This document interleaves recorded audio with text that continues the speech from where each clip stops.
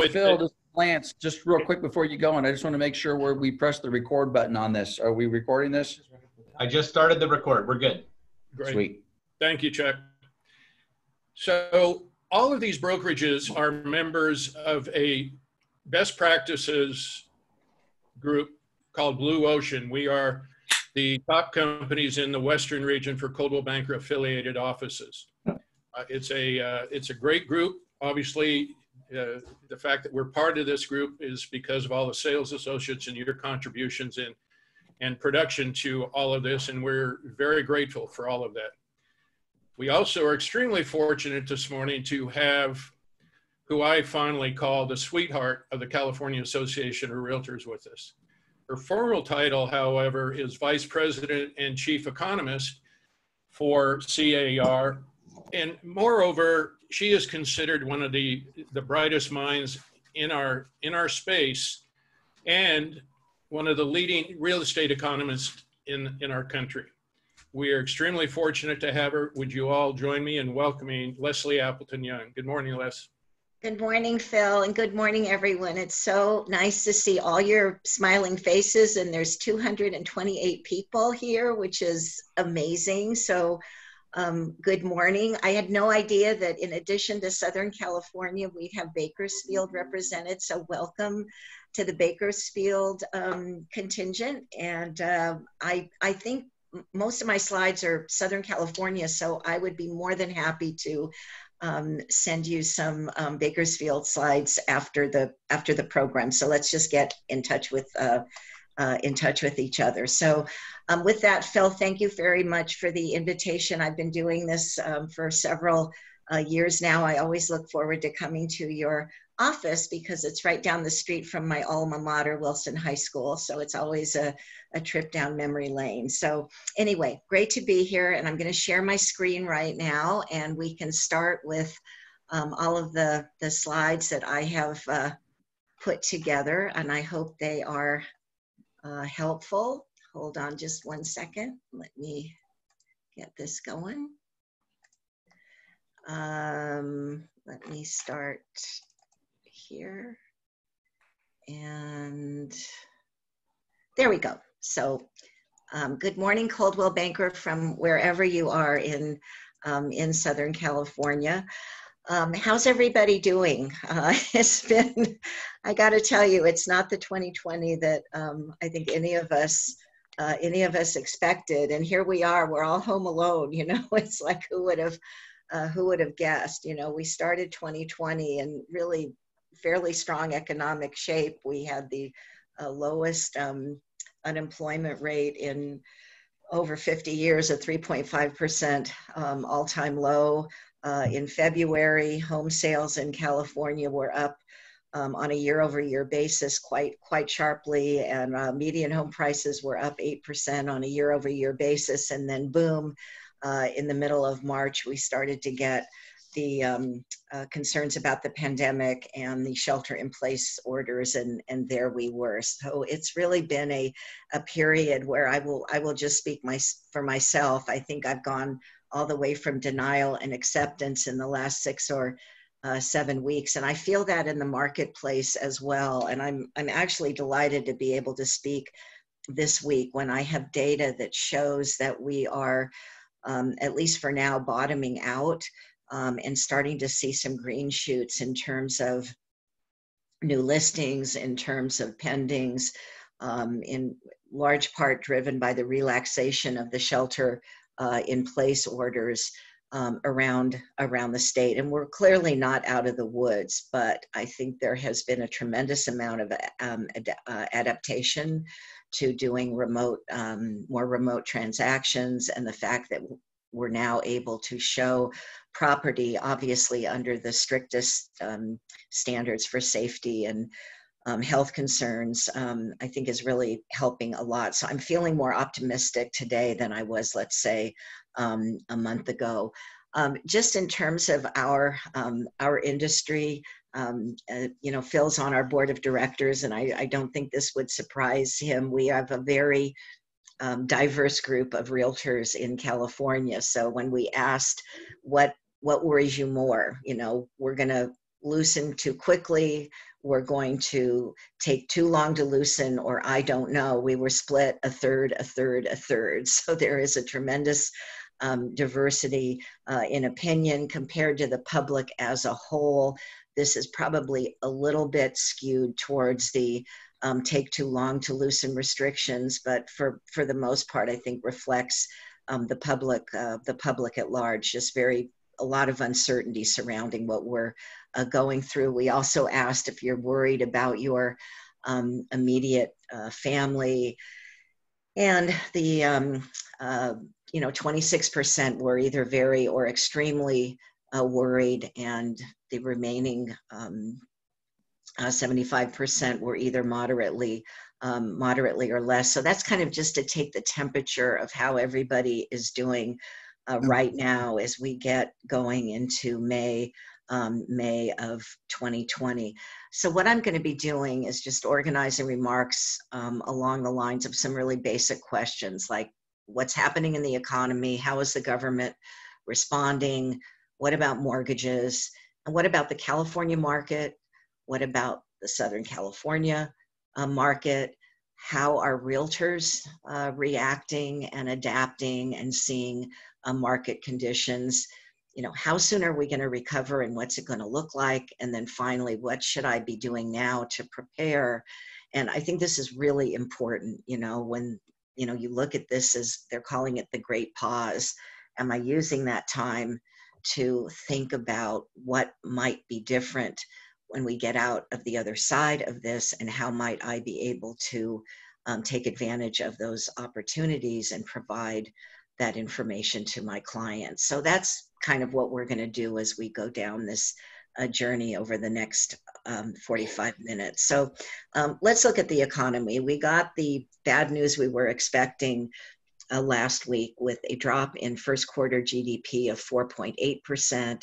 It was almost a full percentage point more negative than the consensus forecast, and it essentially reverses the 10-year economic recovery that we celebrated about a year ago. And essentially, you have an economy that has come not to a full stop, but in many areas, it has come to almost a complete stop, and that is reverberating through the economy. Now, 70% of GDP is tied to consumer spending. So as you look at the jobs data and the ramifications of that for the ability of consumers to not only have the income to spend, but the ability to go out and spend with the shelter-in-place orders, it really all starts to make some sense.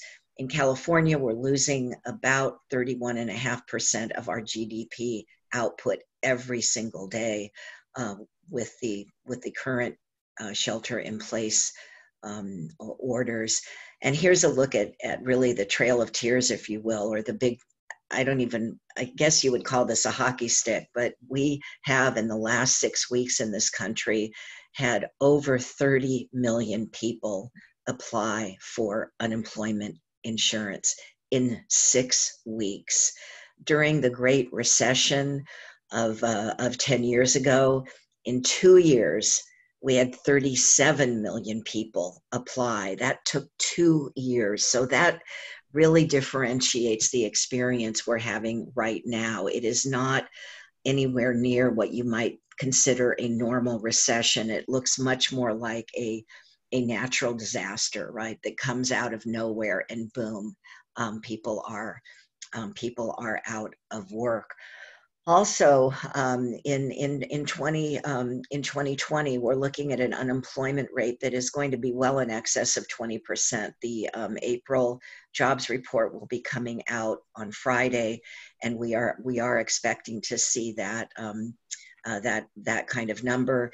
And the highest the unemployment rate reached in 2010 was 12.3%. So much more severe in terms of its impact on consumers. Here's a look at what happened to jobless claims in Louisiana during Hurricane Katrina. So you can see why I'm making that analogy to a natural disaster.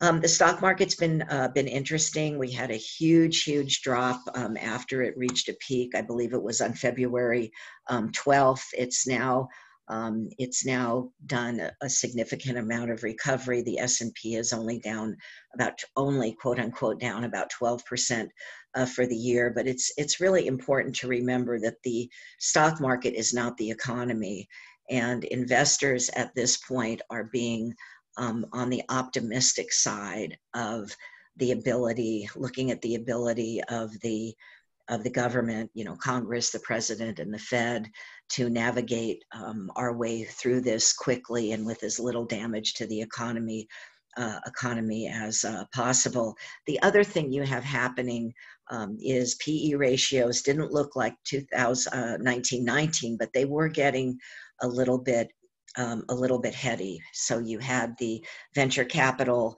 money flowing into companies, startups that look good from a growth perspective, and the attitude was, we'll worry about profits later. Let's just get this train going, and that's what they've been doing. And of course, now that we've had this big shock to the economy, there's just a lot of pain in those areas, and a lot of coming back down to earth, and a lot of looking for true profits, if at all possible.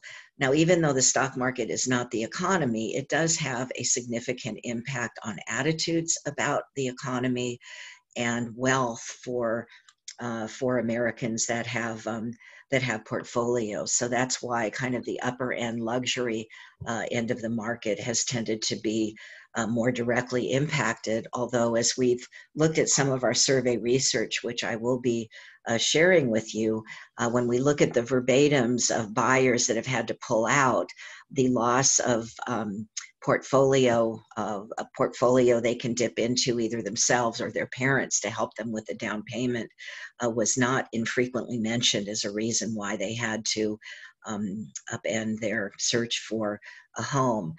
We also saw in the April data over a 30-point decline in consumer confidence. No surprise there.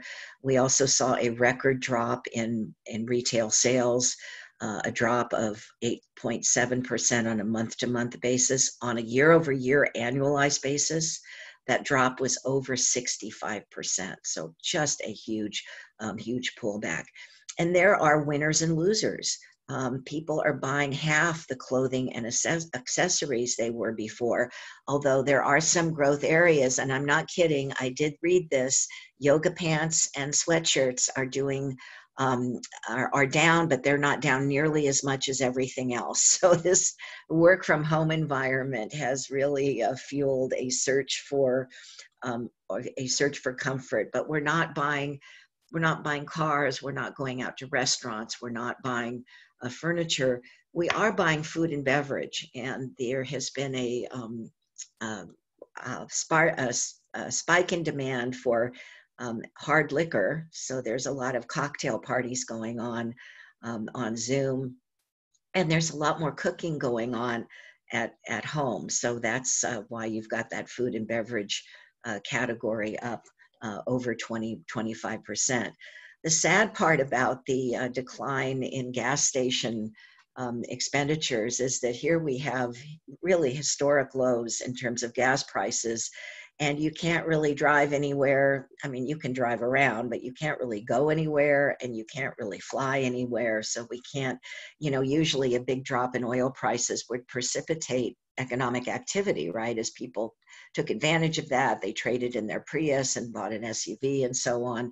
But that's not happening this time because you're not allowed to go out. So again, just to drive home the point about consumer spending in the first quarter was down 5.3%. It was by far the biggest component, a drop in economic activity, and again tied to that huge job loss. So I won't read this, but just every measure you look at has been really just unimaginable as this huge behemoth of an economy that was chugging along pretty well has just come to what I would call a pause. And I think that's the way to look at it. This hasn't been a gradual in.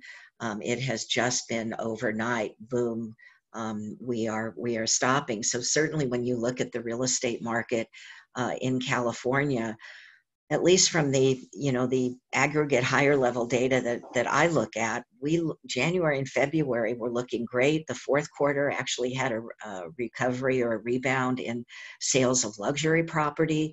And I was thinking, wow, 2020 is really going to be a strong year. And then, as I said, in the middle of March, things changed dramatically. So, the economy just hit the pause button. Here's just a few other data from Open Table showing the drop in seated diners. Here's a look at hotels, so travel, hospitality, Airbnb, as you probably saw this morning, has laid off a quarter of their workforce and are really redefining what they do to focus on safety and focus on travel that's closer to home. Airline passenger volumes are down 95%, and grocery delivery is up. So Instacart and all of those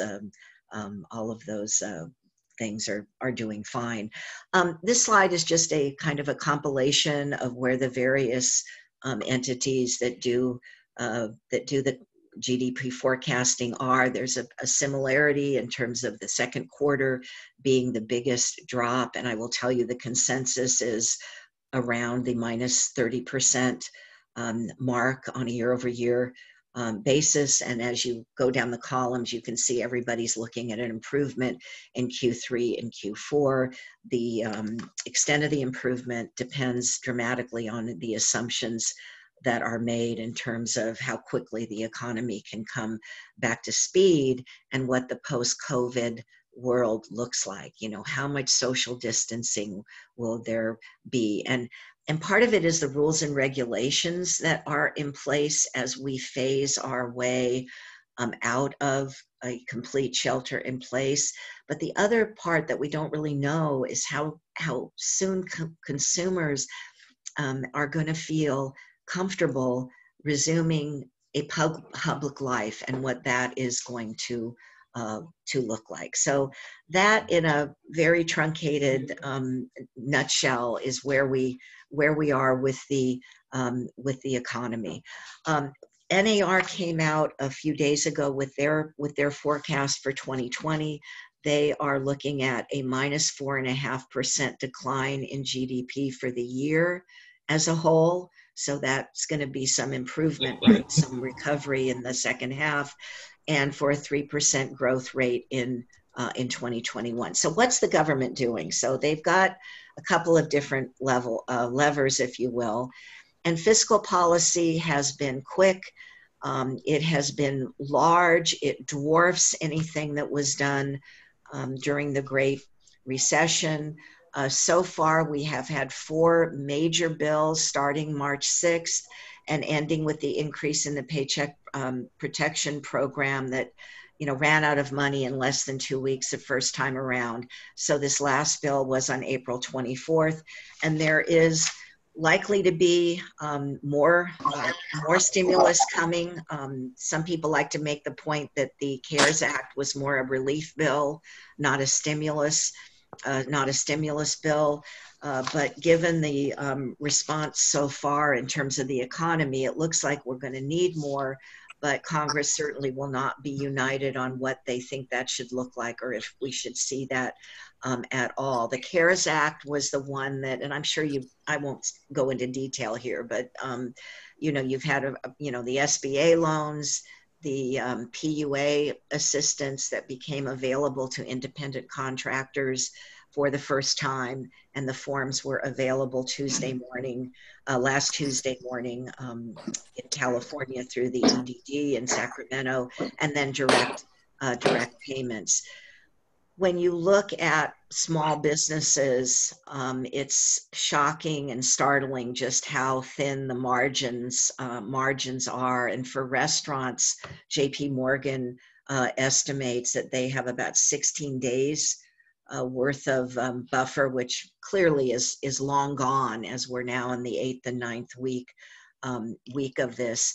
On the other side, if you will, are real estate offices, which really made me happy to see that our industry was towards the higher end here. But clearly, there's just a tremendous amount of pain there and relief that's needed.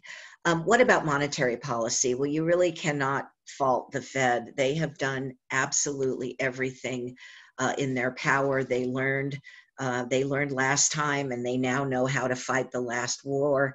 So, you know, rates are down. They're signaling to the markets that rates will stay very low. They are doing everything they can to pump liquidity into the system, to buy mortgage-backed securities, to buy commercial mortgage-backed securities, to make regulations less onerous. They even gave Wells Fargo a bit of a break from the cap on their growth and said, please be part of the solution. So the Fed's been very, very active. I think one of the big concerns really that I'm hearing is concerns about inflation. And I will say right now at this point in the situation we're in, that is not a major concern. In fact, with the drop in oil prices, we saw the CPI actually come down to 1.5%.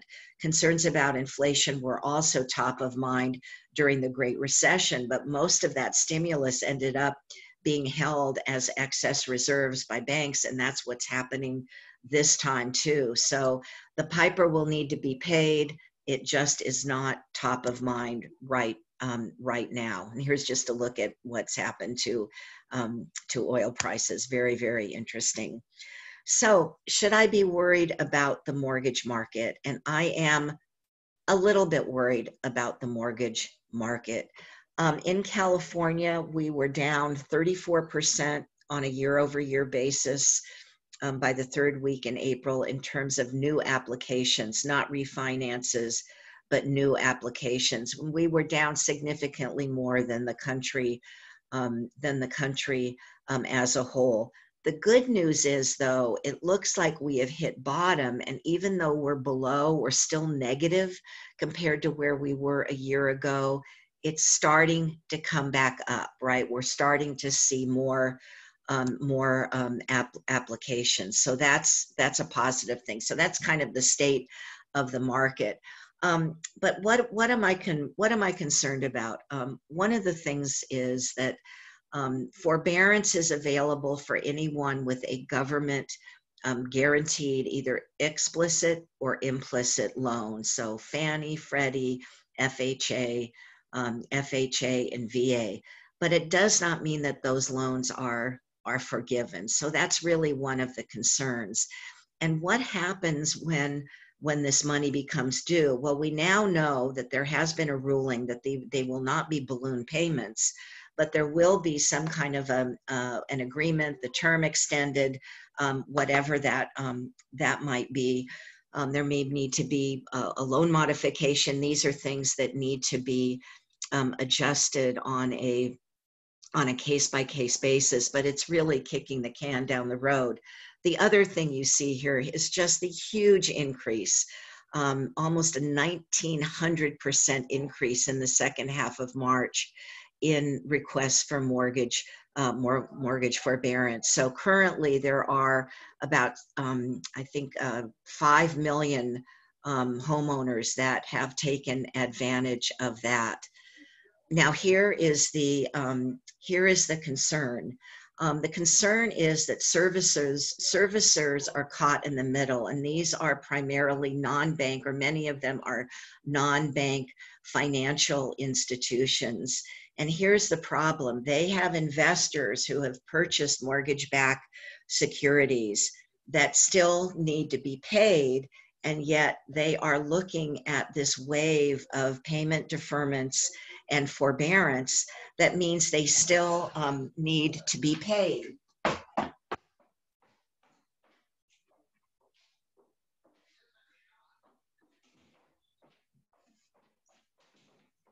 Excuse me, I had to shut a door real quick. So they're kind of caught in the middle, right? The investors still want to be paid, and yet here the revenue that is flowing in is being compromised. Now, they did have some good news on April 21st, where the FHFA said they're only responsible for 4 months of missing payments. That's principal and interest instead of 12.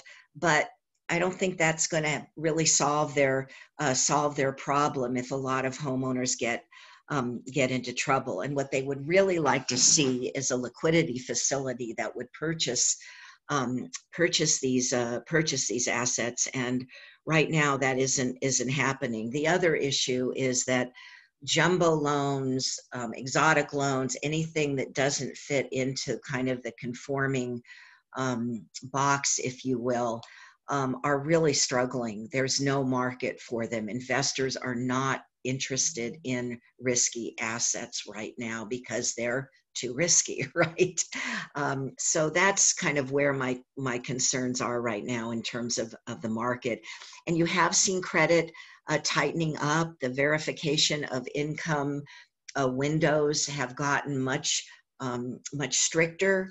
For self-employed, it's within the last 10 days, if you can believe that. And even for like conforming loans, JP Morgan wants a minimum FICO score of 700 and a 20% down payment and a preference for dealing with existing bank customers. So not a huge issue yet, but it's certainly something that we're watching very, very carefully to make sure that this doesn't become a bigger problem. And here, again, you can see the curves here of the portfolios that are have homeowners that are in forbearance. So anyway, that's just kind of like the foundation here. Let's see what's happening in the market. We do a poll every month where we ask if it's a good time to buy, is it a good time to sell? And we just did it last weekend for May, and the May data was encouraging. We had an increase in both of those responses from 1,000 California consumers, with 31% saying it's a good time to buy and 29% saying it's a good time to sell. And notice between in March and April, the huge drop in good time to sell. So a real concern on the part of sellers with having their homes on the market. How are they going to show it? Do they want people in their home? Are buyers going to be looking for discounts? You know, just probably not the best time. So even though we've seen demand compromised by the loss and potential loss of income and ability to qualify for loans, the supply side has fallen even more. So this is another thing that differentiates the situation we're in right now from where we were during the Great Recession. Another kind of sign of change here is from Showing Time, showing the narrowing gap between last year and this year in showing. So the 2020 weekly average is down about 27%, but it was down over 60% at the end of March. So that to me is an encouraging sign. The March data was down both month to month and year over year.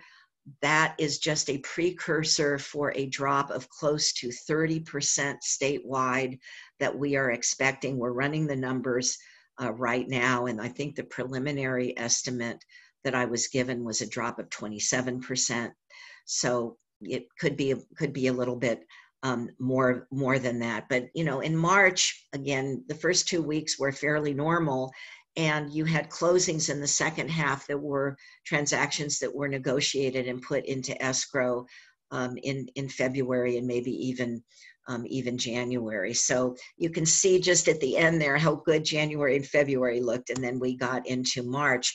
On the price side, prices, and I remember saying this 12 years ago, prices tend to be sticky on the way down, right? Sellers don't have to sell. So even in March, we saw California's median home price up over 8% on a year-over-year basis. And even though we're expecting some softening this year in prices, nothing that even approaches the 60% drop in the median home price that we saw back then.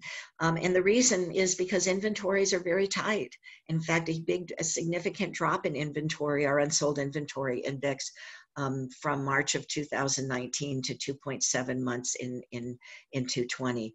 We also saw, and I mentioned the expectation of a drop in sales in April statewide of about 30%. We did have a significant drop in pendings as well.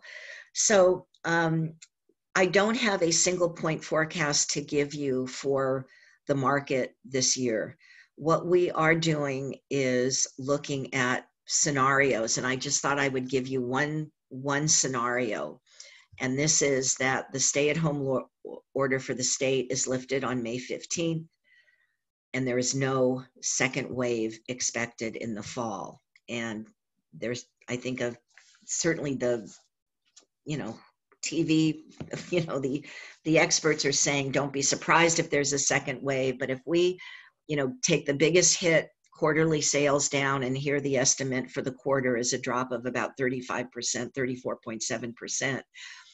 If we start, bouncing back in the second half of the year, the annual sales decline will be down about 16.7%. By way of comparison, NAR's forecast is for a 13.5% drop nationwide. So this is pretty much on par with the relationship that California typically has with the national numbers. And they are projecting an increase, actually a slight increase in the median home price of 1.3%. We're projecting under this scenario a drop of 3.7%. So I've sent Phil these slides, and I'm sure they'll be distributed to everyone. We'll also put them on our market data section in our website for you to see. But just the assumptions that we're making are really tied to the path of the virus and the response in terms of the shelter-in-place orders. That's really the determinant here. So let's talk a little bit about where we are with closed sales in Southern California. This is weekly data. We are actually looking at MLS data from the entire state. We get a feed, and we are looking at the data on a daily basis and calculating per week the average daily closed sales. And I'm just going to talk about Southern California here because we have a limited time. So the first week in March, we had 325 was the average daily closed sales. You can see in Southern California that there was an increase between the week of the 19th and the week of the 26th, and we are up to 253 average daily closed sales. This is a look at the percentage change, and that last week in Southern California, we had a 10.1% increase week to week in average daily closed sales. So this is one of the things I'm optimistic about. So even though we've got a big loss coming in the April data, we will also be down statewide in the May data. I'm looking at the weekly changes and seeing an encouraging sign. And every region, not every region was up. SoCal was up, Central Coast was up, the state was up, Bay Area was still down, and the Central Valley was still down. So a lot of diversity within regions of the state. Here's a look at closed sales by county. In LA, we bounced up to 70 average daily closed sales. In Orange County, we dipped a little bit from 31 to 30 average closed sales. In Riverside, big bump up from 42 to 55, up in San Bernardino, flat in San Diego, and up from 9 to 12, again, average daily, right? in Ventura. And so here are the percentage changes with LA up 9.7%, and you can see what the others are. So some optimism there in terms of the closed sales, and here's all the data in a chart. What about pending sales? Because pending sales is the precursor, right, of closed sales. And in Southern California, this last week was the second week that we have seen an increase to 284. So pendings are definitely significantly down from the 369 we had in the first week in March, but they're coming up, and they're coming up. It was a 3.4% increase for Southern California. Here's a look at the breakout by county in Southern California. And again, a lot of diversity. LA, Riverside, and San Diego being the three counties that have seen the strongest two-week increase. And in LA County, it was an increase of 6.7%, in Riverside 7.8%, and in San Diego 3.5%. So weekly data here. What about new listings, right? Because new listings are really, really important to feed into the process, if you will, to have more closings. So in Southern California, you have seen now the third week in a row where new listings are going up. Another reason for my optimism, the increase in Southern California was 22.1%. And here you can see, just for all of the counties that are represented on this call, except for Kern County, and my apologies on that, but certainly room for optimism. In LA, it was a 25% weekly gain. In Orange, it was a 30% weekly gain in new listings. Riverside, 15.2. 14.6 in San Bernardino, 27.1 in San Diego, 10.4 in Ventura. So please, understand and make your clients understand that real estate is open for business. It looks different, it's transacted differently, but it is being done, and we're seeing it quite sharply here in all of those numbers. I had just two cities that I just wanted to be accountable to you and show you what it looks like when you're looking at daily MLS data for a city. So here are closed sales in Long Beach. Here are pending sales, and you can see the weekends there. In Torrance, here are closed sales. Here are pending sales. In Long Beach, here are the active listings, and you can see that general trend up, and the new listings. And in Torrance, active listings and new listings. So I got to tell you, I have an amazing staff of researchers back at CAR, and between Jordan and Oscar and Guillermo, they just do a phenomenal job with these numbers. It was a very quick pivot to go from one download a month, right, to look at the data, to doing it on a daily basis. The other thing we've done is we've really upped our survey research game. And the data I'm going to show you now is from a weekly survey that we are doing every single week. We send it out on a Friday. We close it on a Monday night, and it's questions. There's some core questions, and then we kind of mix it up. Asking realtors in California, we send it out to 20,000 realtors. And right now we're getting maybe 600 responses. And I know that probably sounds horrible, but it's actually not. From a survey research perspective, we're really pretty happy. So we asked them, do you think you'll be negatively impacted? And that, that number is, as you can imagine, very, very high. We asked them specific parts of the transaction. And the biggest hit clearly understandably is open house traffic and sales. I love the fact that market competition is below 50%. And I think to me, that's the entrepreneurial spirit in our industry. And the idea that if other people are having trouble, working this market, I can do it. This is an advantage for me. I'm going to take this as an opportunity. And I really am, that really makes me smile. We know that clients are holding back either because of uncertainty or because of a change in their financial situation. So a little bit of a ramp up, but now it's pretty much 9 out of 10 of the realtors saying that.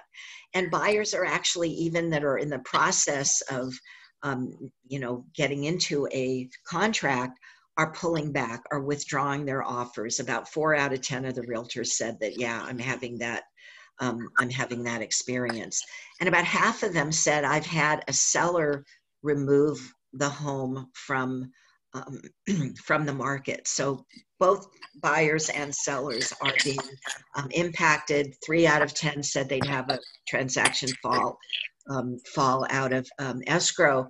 So what has the impact on prices been? And I think you will understand this is in context to the data I've already shown you.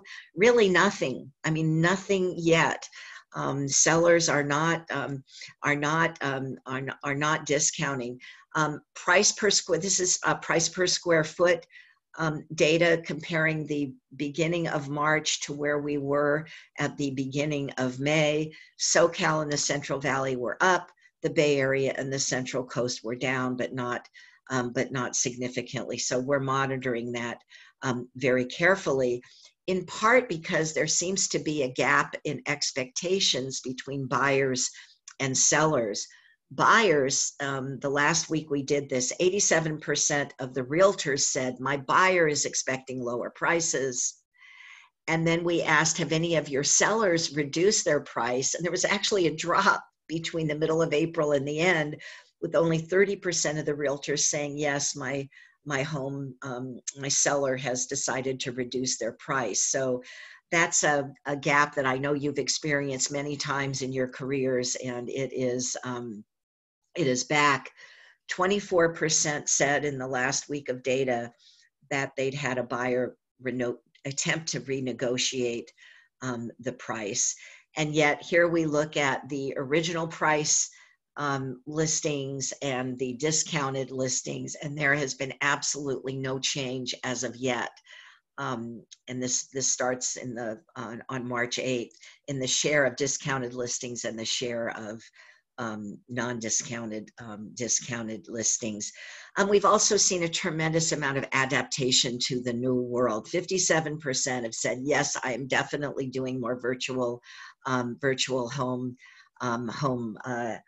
tours. Sorry, I should have deleted those.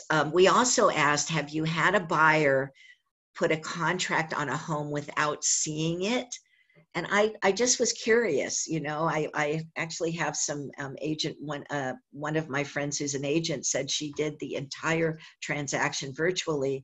And 13% of those who had a transaction closed said, yes, I have had that experience. So it's doable. We also asked, are your listings vacant? Because in some areas of the state, half of the properties listed on the MLS are vacant. And 55% said, yes, I have vacant listings. And 43% of those said that they vacated prior to listing to facilitate showing. So that's one of the things I'm wondering. Are we going to see more vacant listings in the future, even when we aren't under the threat of the virus?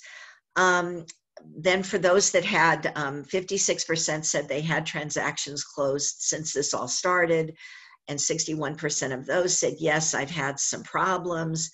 And a lot of those problems really had to do, for the most part, financing.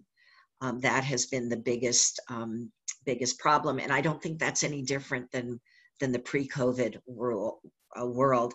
And then finally, this I think is going to be a huge concern everywhere, but particularly in California, where landlords are dealing with the rent control measures that were passed last year. So we asked, if you're a property manager, have you seen any tenants unable to pay their rent? And 68%, 2/3, said yes. So this is, understandable that renters need relief, but what about the small property owner, the small investor who has a mortgage to pay? What is going to be available for them?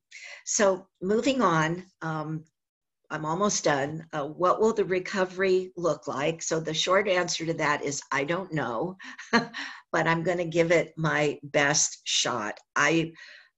Initially, when we looked at how sharp the down was, and there was a lot less information out there about the path of the virus and the policy response, a lot of talk about a V. There are all kinds of shapes that it could be, but my guess right now is it's going to be a little bit more like a swoosh, partly because of the unevenness at which the different states and different localities within a given state remove the shelter-in-place orders, and the other part that's unknown is just how consumers will behave. I wanted to share a quote from Steve Murray in his in the Real Trends newsletter that came out yesterday. He does an excellent job of looking at past housing market recessions and recoveries. And he says, I'd love to think that this will be a V housing recovery, but if it is, it will be the first in the last 40 years. When you look at history, recessionary shocks typically unnerve consumers, especially when it comes to housing. Recoveries are often drawn out over years, not months. And then he goes on to say, but this time it could be different. So it's a wonderful article, and it really is the point I initially made, which is I think that this is going to be there's just a lot of uncertainty. One thing we do know is the curve in California has been flattened. The shelter in place orders have definitely worked, and it is looking, we're not out of the woods, but the woods aren't looking nearly as dark as they did. So what should I be doing now to prepare for the future? And that can even be what to prepare for in the second half of 2020, or even what to prepare for, as I look at June, as I look at the near future. And it's really, really important to do strategic planning for your business today. You may have a little bit more time to think strategically, to read, but by all accounts, the world is going to look different. I think this is a time to really up your game and see what those opportunities are, and just take some risks. I think for the most part, what we are seeing is an acceleration of trends that were already there. And what do I mean by that? And I'm sorry, this is a little bit out of order, so let me come back to that in a minute. I think in terms of the real estate business, we have had technology tools available for a long time, but the incentive to adopt them hasn't been there, because for the most part, the old way of doing things has really worked. And some of the realtors that love technology, or they're digital natives, have come in and just been with the videos and been with the virtual tours and all of that stuff, and the e-signatures, and some really haven't because they haven't had to. But in this environment, you really have to. There isn't a choice anymore. I think that's one of the changes. Certainly the work from home environment for consumers and for agents, I don't think we'll ever go back to where we were. I think we will go back a little bit, but a smaller footprint for offices, I think, is almost guaranteed. I also see opportunities to take this Zoom environment to be more impactful with information that you share with your clients. I will just use CAR as an example. We went full virtual literally in a week and have been having, you know, I'm zoomed out, but I feel closer to my staff and to the people that I work with than I ever have. You know, and part of it is the crisis environment and really having a purpose. But part of it is just having this really regular communication with people that aren't stressed out from a commute. Certainly there's some that want to get back to work, and it's mostly people with small children. But for many of the workers, this has been a plus. So I think there's opportunities there. Certainly, all of the digital tools and the paperless transaction. I think we're going to see just a leapfrog in terms of that reality.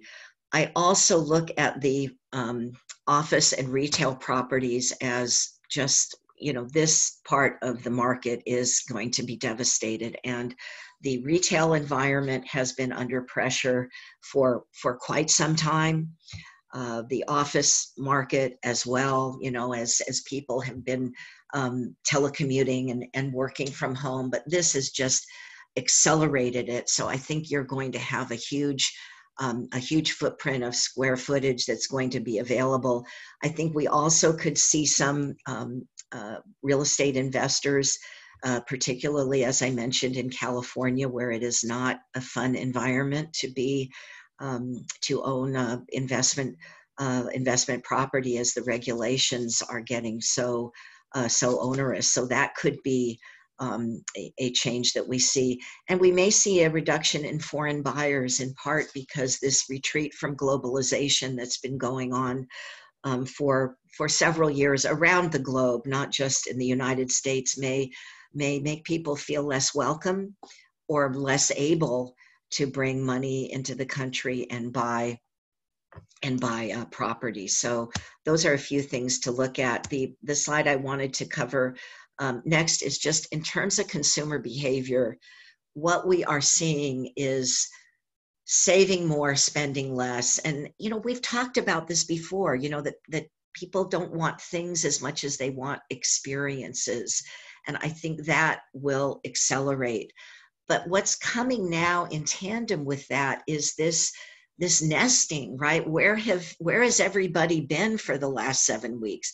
They have been home, and many of them are working from home for the first time.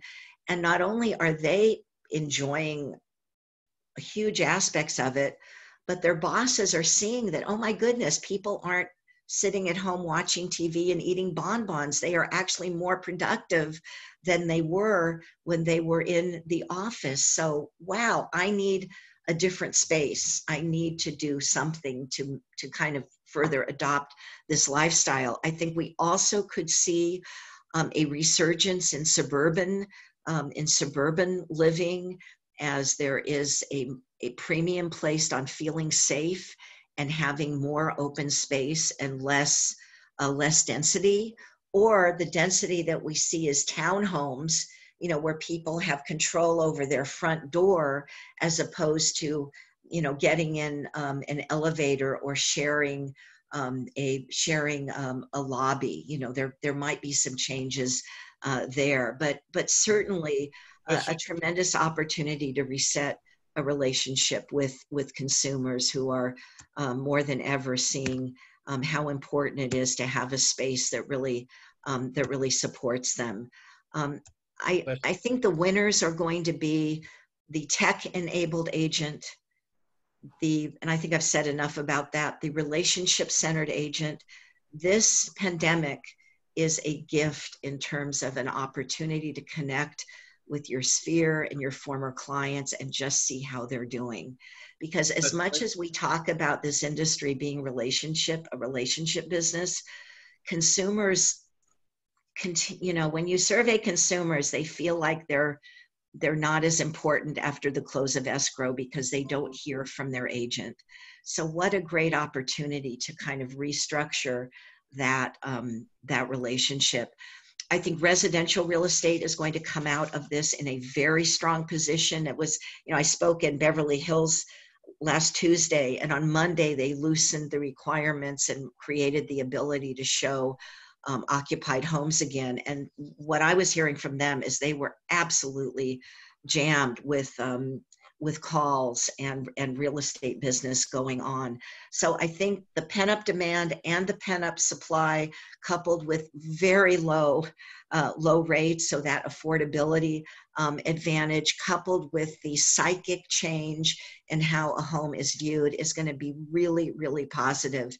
And I also think the overhang of commercial and retail space can be used as a once-in-a-generation opportunity to create affordable housing. And I hope we don't blow that. I know the Strategic Planning and Finance Committee at CAR has been talking about that all year, and we need a game plan for the industry to be prepared to facilitate that transaction, because it just makes so much sense. And my hope would be that the community groups and the neighborhood organizations would not be threatened by taking an empty mall and turning it into a residential village with lots of parking. So, don't be afraid to get out of your comfort zone, because we're all out of our comfort zone now. This is all uncharted territory. I'm going to end, as I always do, with some book recommendations. These 3 books are not new.